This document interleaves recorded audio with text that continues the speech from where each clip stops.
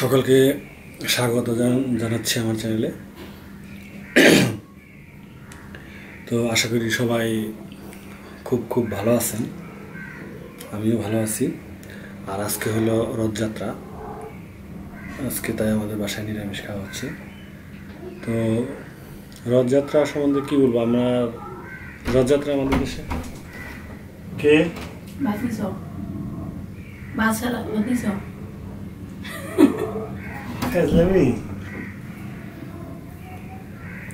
যাই হোক, রথযাত্রার কথা বলবো। আমাদের দেশে আসলে ওইভাবে রথযাত্রা করা হয় না, বিভিন্ন মন্দির থেকে রথ বের হয়, সব মন্দির থেকে বের হয় মোটামুটি জানা মতো। আমি ছোটোবেলায় একবার গেছিলাম, তারপরে আর যাওয়া হয় নাই। আর ইন্ডিয়াতে মনে হয় রথযাত্রাটা খুব মানে ঘটা করে করা হয়, মানে প্রতিটা বাড়ির থেকেই নাকি রথ করে, ছোটো বাচ্চারা ছোটো রথ বানিয়ে দেয়, ছোটো বাচ্চারা এটা মানে করে বহন করে। যাই হোক, আমি একজনের কাছে শুনলাম ইন্ডিয়ার, ওনারা প্রতিটা বাড়িতে নাকি বাচ্চা থাকলে বাচ্চারা এটা করে। তো আমাদের দেশে এই কালচারটা নাকি এটা আমাদের নাই বললেই চলে। আমি করি না আর কি, আমি জানি না অন্য জায়গায় আছে কিনা আমাদের দেশে। আমি ছোটোবেলায় একবার গেছিলাম ধামরাইতে, আমার কাছে মনে পড়ে, অনেক ছোটোবেলা। এছাড়া ওইভাবে আমাদের এখানে করা হয় না।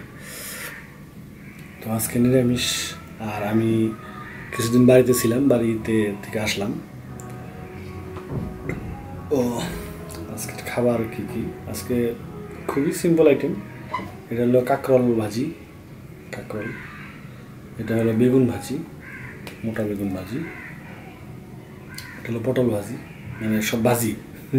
আর এটা হইলো আলুর দমের মতো আর কি, আলু দিয়ে ঝোল তরকারির মতো করা হয়েছে। এই খাবার আজকে সিম্পল।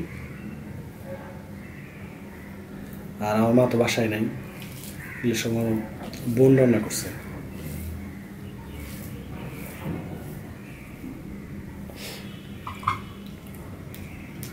এই ছোটো ছোটো মরিচ দেখতেছেন, এগুলো হলো আমার দেশের মরিচ। আর এটা হলো ঢাকার মরিচ, দেখা যায় কিনা, এগুলো অনেক ঝাল।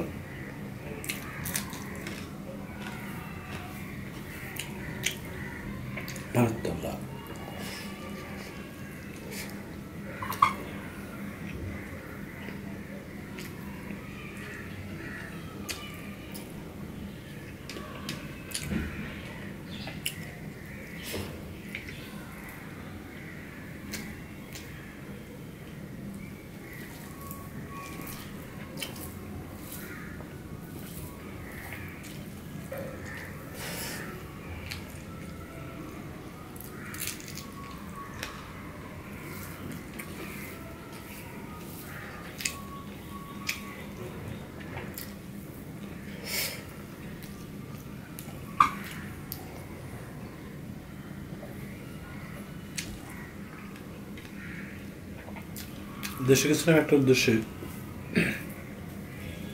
আমাদের একটা ঘর একদম অনেক পুরাতন, ওল্ড, সেটা ভেঙে গেছে। ওটা নতুন করে আবার দিচ্ছি আর কি।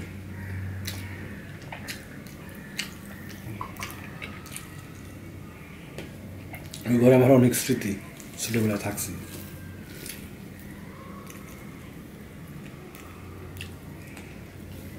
যদিও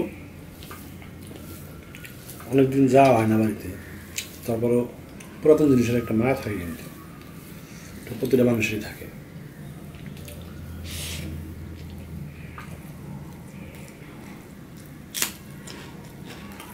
এগুলো হচ্ছে এটা ভালো বিষয়।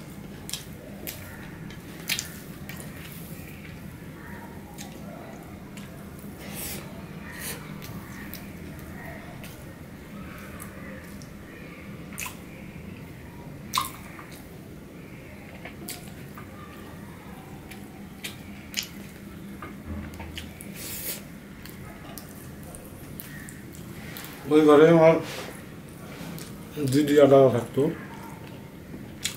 আমার দুজনই মারা গেছে। ছোটোবেলায় আমি থাকছি ওদের সাথে, ক্লাস 4 পর্যন্ত মনে হয় ওইখানে পড়ছি। আমি গ্রামে থাকতাম, মা বাবা ঢাকা থাকতো, আমি গ্রামে থাকতাম। এই জন্য কিন্তু আমি গ্রামের কালচার সব জানি, গ্রামের কাজগুলো আমি পারি একটু একটু, এখন করতে পারবো না।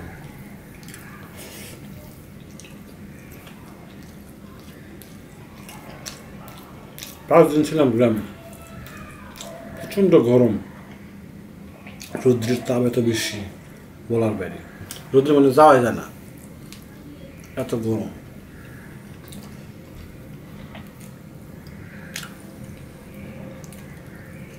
তবে গাছের নিচে থাকলে খুব ঠান্ডা লাগে, অতটা শীত মানে গরম লাগে না।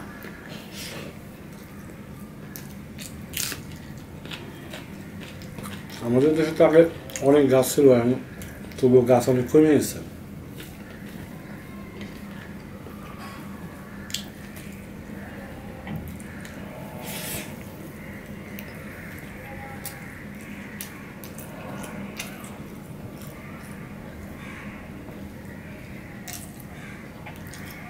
মানুষের বিভিন্ন প্রয়োজনে কেটে ফেলায়, যেমন এই ঘরটা দেওয়ার জন্য আমার একটা আম গাছ কাটতে হয়েছে, মানে রান্নাঘর আর ওই ঘরের মাঝখানে একটা আম গাছ আছে, এমন একটা জায়গায় হয়েছে, ওটা কাটতেই হবে, কি আর করা। কাটতে হইল।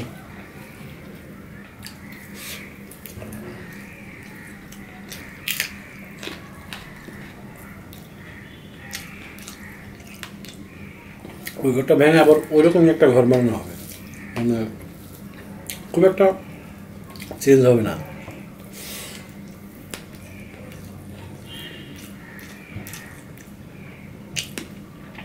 সাইজে কি থাকবে, তবে একটা জিনিস চেঞ্জ হবে, সেটা হলো মাটিটা, আগে তো মাটি ছিল ফ্লোরটা, কারণ পাকা করে দিতে হবে, কারণ কেউ তো থাকবে না, মাটি থাকলে সমস্যা, ইঁদুরে গর্ত করে রাখে, সাপ টাপ থাকার সম্ভাবনা থাকে, এই জন্য ফ্লোর করে ফেললে, পাকা করে ফেললে আর এই সমস্যাটা থাকে না।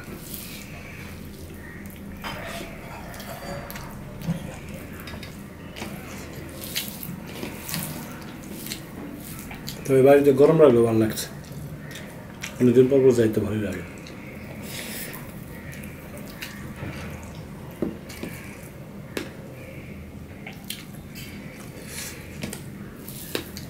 তবে কারেন্টও ঠিক মতন থাকে না, তখন বেশি খারাপ লাগে।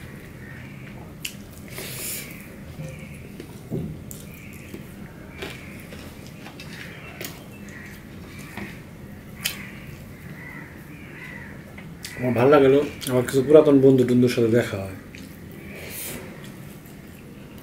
অনেকদিন পর দেখা হয়, একটু ভালো লাগে।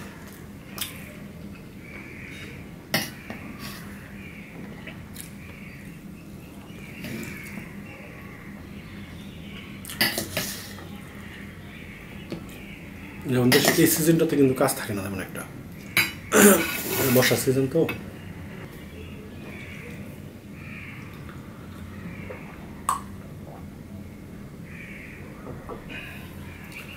তবে এবারকে এখন তোরই নদীতে জল আসে নাই, বর্ষা নাও হইতে পারে। গত বছর তো প্রচুর বর্ষা হয়েছিল, আমরা নৌকা নিয়ে ঘুরছিলাম, এবছর তো ওরকম অবস্থা না, নৌকা নিয়ে ঘোরার মতো জল নেই।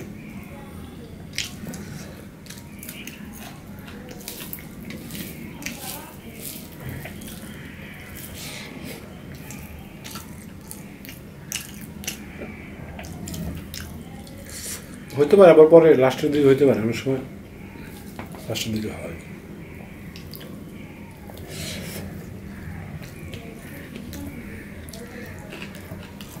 বর্ষা সিজনে কৃষকদের কাজ থাকে না,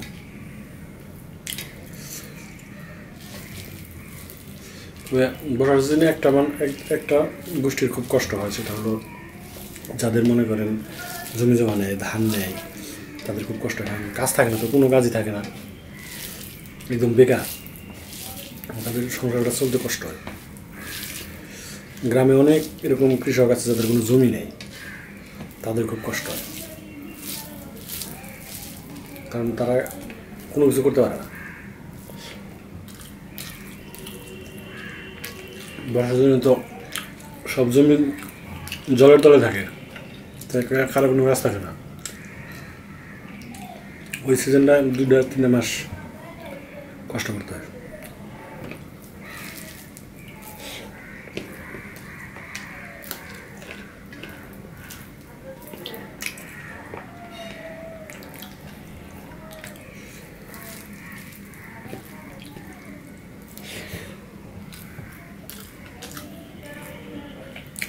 ছোটবেলা দেখছি বর্ষার সিজনে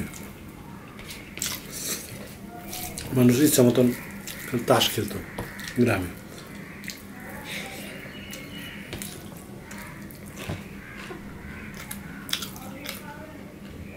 আরেকটা জিনিস হলো এই সিজনটা কিন্তু আমি দেখছি প্রচুর পরিমাণে আমাদের দেশে প্রচুর পরিমাণে পাটের চাষ হতো, যেটা এখন নাই বলে চলে, জিরো। পাট নেই, খুব কম মানুষ পাটের চাষ করে।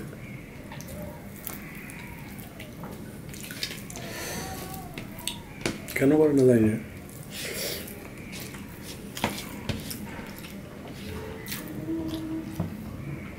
এখন দুইটা সিজন বেশি, ধান আর সরিষা, এই দুইটাই করে।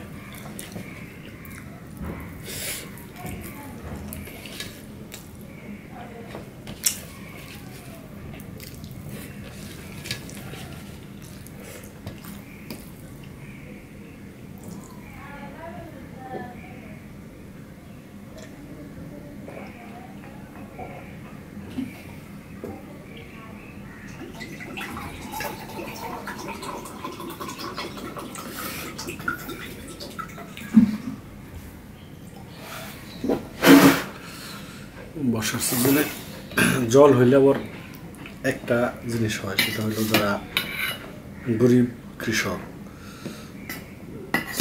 তারা একটা কাজ করতে পারে, সেটা হলো মাছ ধরতে পারে, প্রচুর পরিমাণে বিক্রি করতে পারে মাছ ধরে। তারপর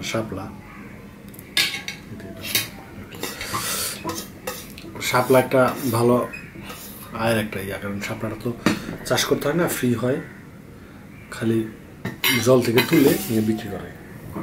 অনেকেই এইভাবে জীবিকা নির্বাহ করে বর্ষার সিজনে, কিন্তু যদি বর্ষাই না হয় তাহলে তো শাপলাও হবে না, এটা সমস্যা। আগে তো আমাদের দেশে বর্ষাটা কিন্তু হইতই, এখন প্রায় হয় না, প্রায় বছরই শুনি যে জল হয় না, বর্ষা হয় না, নদীর জোয়ার নেই।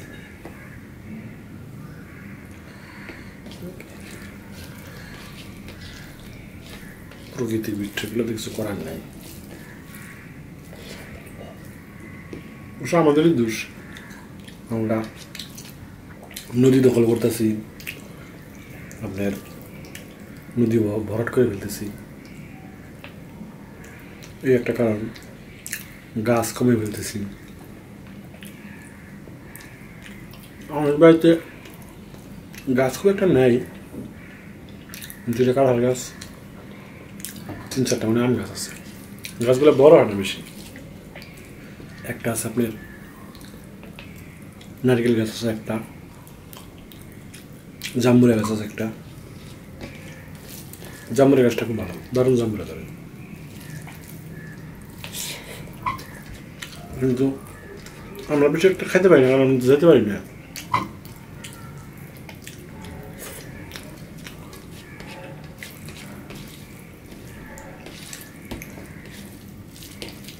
যাওয়া হয় না।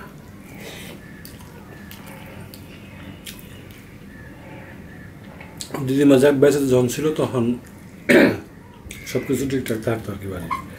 এখন তো মনে করেন সব কিছু ঠিক থাকে না।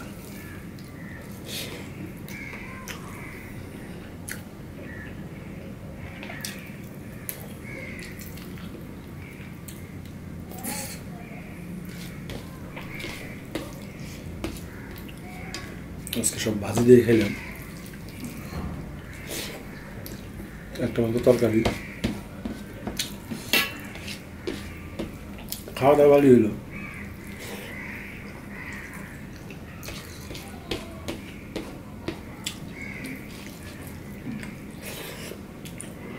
আমার আবার যে কোনো খাবার খেতে পারি তো, কোনো সমস্যা নেই, মুখে রুচি আছে, যে কোনো খাবার দিলে আমি সমস্যা নেই।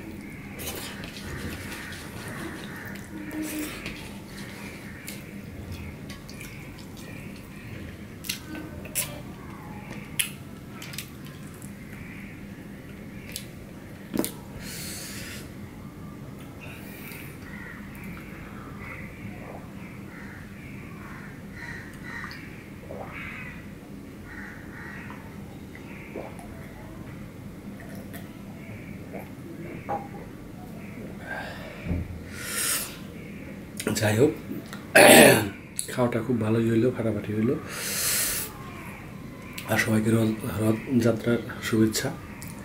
আমার হিন্দু ভাইদেরকে, হিন্দু ভাই বোন সবাইকে রথযাত্রার শুভেচ্ছা। আর মুসলমান ভাইরা রথযাত্রা সম্বন্ধে জানেন কিনা জানি না, এটা আমাদের ধর্মীয় একটা অনুষ্ঠান। যাই হোক, আমার আরেকটা চ্যানেল আছে, নতুন একটা চ্যানেল খুলছি টিনি মিনি ফ্যামিলি নামে। তো টিনি মিনি ফ্যামিলি লিখে সার্চ দিলেই পাবেন। আর আমি আমার ডিসক্রিপশন বক্সে লিঙ্কটা দিয়ে দিব, টিনি মিনি ফ্যামিলি। তো যদি ভালো লাগে দেখবেন। আপনাদের কাছ থেকে যদি আমি উৎসাহ পাই তাহলে ভিডিও আরও বানাবো। ভিডিও 5টা মানে দেওয়া আছে, ভিডিওটা বানাতে একটু কষ্ট হয় যদিও, তবুও বানাবো যদি আপনারা উৎসাহ দেন। তো ঠিক আছে, সবাই ভালো থাকবেন এই কামনা করি, সুস্থ থাকবেন, ধন্যবাদ।